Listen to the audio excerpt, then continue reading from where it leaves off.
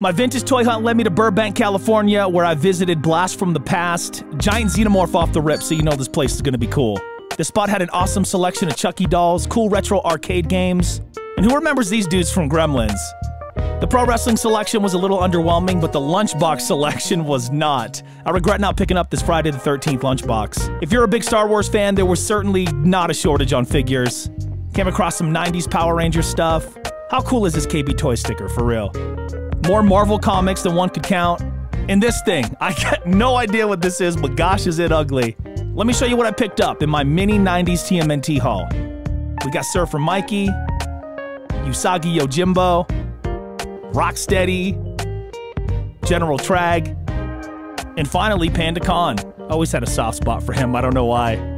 If you enjoyed this video, drop a like and a comment, and remember, it's cool to be you. Peace.